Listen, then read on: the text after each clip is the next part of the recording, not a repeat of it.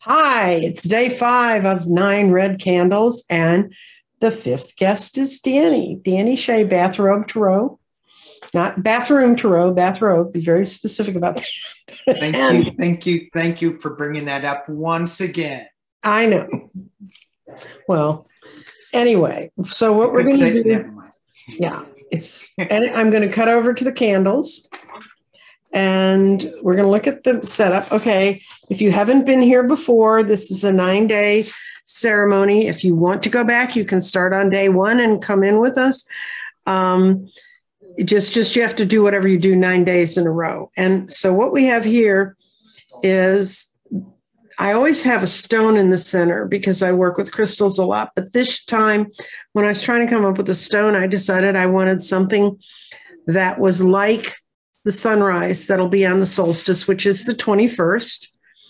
And I looked for a sunstone, and I had a sunstone, and sunstones were found in Norway originally. That's the first place they were identified, and they fill your heart with positive energy and good luck. The orange calcite, this little chunker guy there, I don't know why my table's not staying stable. Oh, I do, because it's sitting on something. The orange calcite that's right there, that's for balance, to release fear and anxiety. And if you've been following this, you know that I'm going to ask you to do 2 things. One is to open up and say a gratitude that you want to see growing in the light, in the new light we have now. And then one thought that we want to surrender. It's an idea, thought, word, deed, or it can be a person that we can let go of in this era of change, because the last 2 eclipses we had sent us into an era of change. Then we have red tiger's eye, which means passion, energy, and stimulation. Then next, it's my teeny tiny little amber that comes from the Baltic Sea. That's actually old, way, even before the dinosaurs, tree sap that through pressure and age has turned into a mineralized form of itself. And it represents our ancestors. And then the red adventurine, this stone, represents acts or taking action, because the things we're going to do, especially about the letting go, is to let it go, accept that action, or if we are grateful for something, to take an action to be happy for that. Then we have red jasper, which is balance and endurance. And Danny, this is a good one for you. In a lot of the things it's written up, that red jasper was the stone of the shamans and the magicians. So you got that one. And then the last stone is the carnelian. And some of you are going to say, carnelians are usually really, really red. Well, carnelians can go from a darkish orange to red. This is the carnelian I had in my drawer, guys, so it's the one you get. Okay, so we're going to I get snotty by the end of this whole thing. So what we're going to do now is we're going to take 60. Yeah. I mean, come the 9th day and see what happens. Anyway, we're going to take 6 deep breaths, a deep breath in, wait for 1 pause, and then breathe out. Do that 6 times. And then while you're doing that, contemplate on the thing you're most grateful for today. Okay? So, first breath. Exhale. Second breath. Exhale. Third breath. Exhale. Fourth breath. Exhale. Fifth breath. Exhale. Sixth breath. Exhale. And for those of you who don't understand about that breathing technique, that actually changes your brain waves from being reactive to being responsive. So now, as we respond to the universe, we're going to light these candles to acknowledge our gratitude for this day, the growing light, and forever, whatever came up on your gratitude list. Okay, that's the first couple. Then we also want to surrender that thought, idea, word, deed that we need to discard in this era of change, something we no longer need.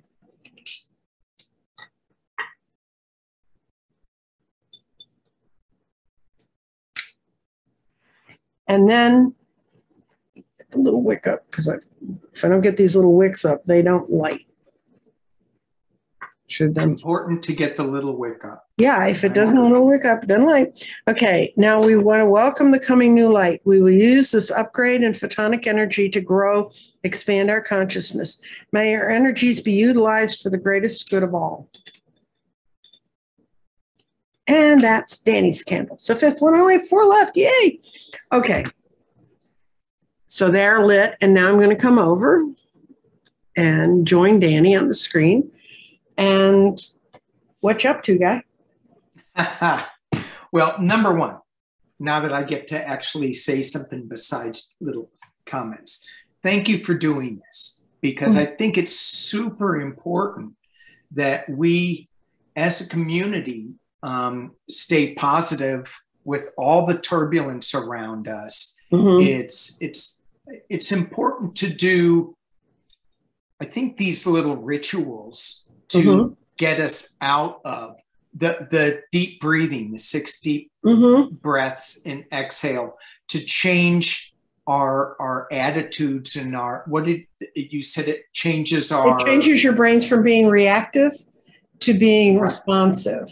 And the difference is, you don't want to do this deep breathing when you're driving down the highway, because that's when you need to be reactive.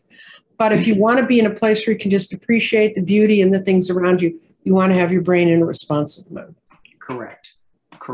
So this is hugely important, so that we are not just reacting all the time. We need to be proactive, I think. However, this is great. So thank you for doing this. You were asking about what I'm grateful for.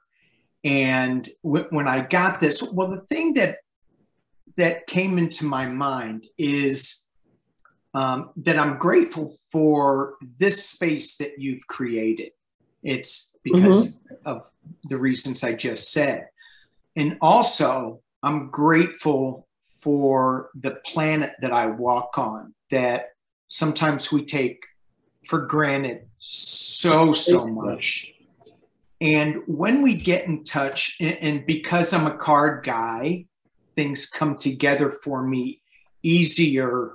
Sometimes I go, oh, that makes so much sense. When we connect with the earth more, we get immunity. We build up our immunity. We take 6 deep breaths. We're not reactive anymore. So it's, what I'm grateful for is the immunity that this space and the earth allows me to have. What I need to let go of is my limiting beliefs, what I can do, what I can't do. Oh, I'm not good enough for that. Oh, someone's going to find out that I'm an imposter. Oh, all this stuff that goes on into my head. And what does that stop? This limits the manifestation. This limits us manifesting and becoming who we really can become on this planet. So thank you for this 5th candle. Thank you for this time. Oh, well, a couple questions. What are you up to? What are you reading about? I know you started a shaman class. You're starting one? I did, yes. I'm starting one. I put it up on Eventbrite and have people signed up for it. So you're stuck now, Danny. I'm stuck now. And one of the unstuck things that I did is I told 2 people about it. And once you get it out of your mouth and you tell somebody, then you're it's real. You're doing it. You got to do it. Otherwise, you're an imposter. So I don't want to be that imposter. So I have to go through with that. And that's on January. I'm sorry. July, the 2nd Tuesday in July. July. Do you have it posted somewhere on your community page? I do. Okay. I have it on my community page. Yeah, they can go look at it there. And, And it's a pay what you can. It's a donation thing. A lot of people are struggling these days with just paying the grocery bill.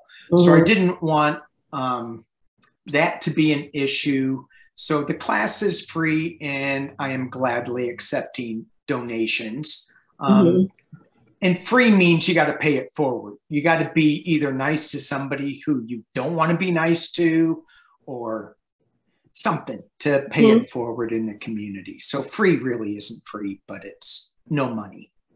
Okay. And it's a short class. It's 4 sessions. So we're just going to dig into, you know, what is a shaman's journey, a shamanic journey.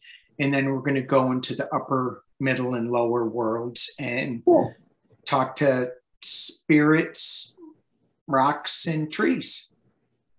See what they have best people in town. Best people, yeah. They normally always have good things to say. Yes, they do. Yeah. So. Well, and also you're doing a few political things.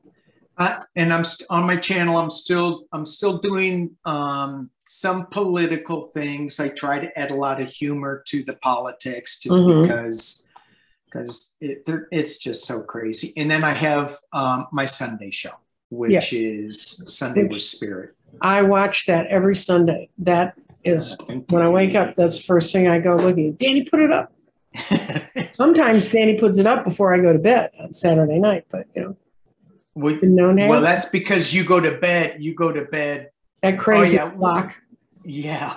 One time I put it up the day early and I went, oops, but somebody needed it up a day early. That's how those things work. Right. And I got a couple of comments. I'm so glad you put this up early. I'm like, oh, okay. So yeah. Things appear when they're supposed to. Absolutely. And we hear things when we're supposed to hear them. Right. And if you're, I just did a whole series of readings about the end of June. And there's this whole period of time where what we saw in the collective was all the signs and symbols were there. And people were like, no, I'm going to run back here and hide in my hidey hole. Finally, towards one of the last days in June. So you're going to have to go watch my daily duos to figure out which day it is. And that's with Jeffrey. That's with Jeffrey.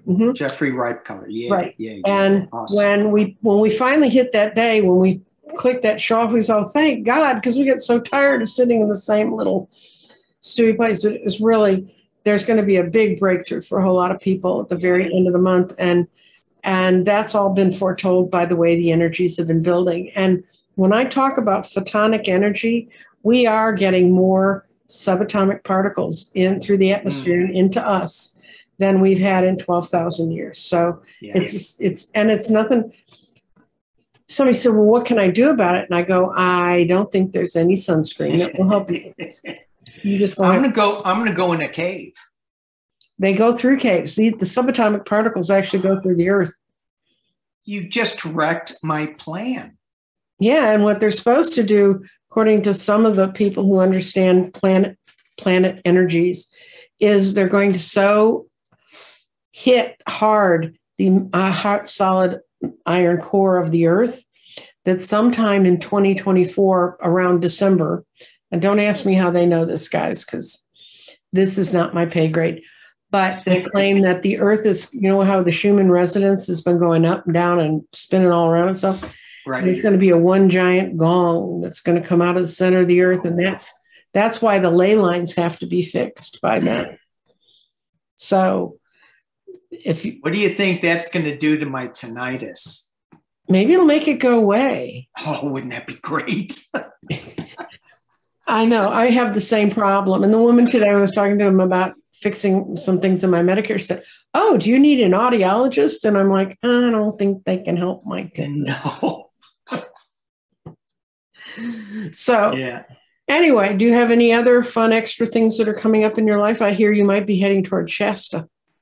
Well, that's where I'm going to go hide in the cave. Oh, well. In the lava tubes. So, and I'm hoping that happens. My RV van that I have, it has COVID. Oh, no. I know. I didn't put a mask on it, and it was driving all through wherever, and so it's in the hospital getting fixed. Like, oh, yeah. And I looked. I said, I think I have an extended warranty. After all those. I kind of do, but it's not going to cover it. So it's like, yikes. Well, it'll be okay. Well, I don't want these things to go on any longer than we need to talk. And Danny and I could sit here and think of things to say all day, but we're talking about the fifth candle. We're talking about the fifth day of the 9. And I think it's just really important that people take out periods of time, because this is going to end on the 20th, the day before the summer solstice. So I hope everybody's going to come do something fun for the summer solstice. Yeah. I may be spending it with a reader from Colorado Springs. I'm not sure. Oh, really? Jeez. I know. Maybe you'll go like shop for crystals or something. We're going to go to a crystal mine in Arkansas, actually. There you go. But anyway, so I hope that everyone has gotten a great deal from this, or you've gained enough. By now you have 5 days of things to be grateful for. I'm going to go back to the table and show us blowing out the candles, because this is the other thing you have to do. You have to blow them out, because if you don't, you won't have 9 candles at the end. So, And do you like my candles on the pizza stone? Because last time I did it, one of the candles exploded and it started my desk on fire. Oh, I do. I do. So the kids Makes said, me hungry. Yeah, the kids were like, Mom, you can't do that candle thing till you figure this out. So, and they wanted me to get those little electric candles. And I said, I don't think it's the same. No, it's not the same. And now you got to be careful with your pizza stone, though, because waxy pizza, no good. No good. No good. No. But anyway, and you have a lovely evening. And thank you. I want to thank each person who came. And we'll see you later. All right.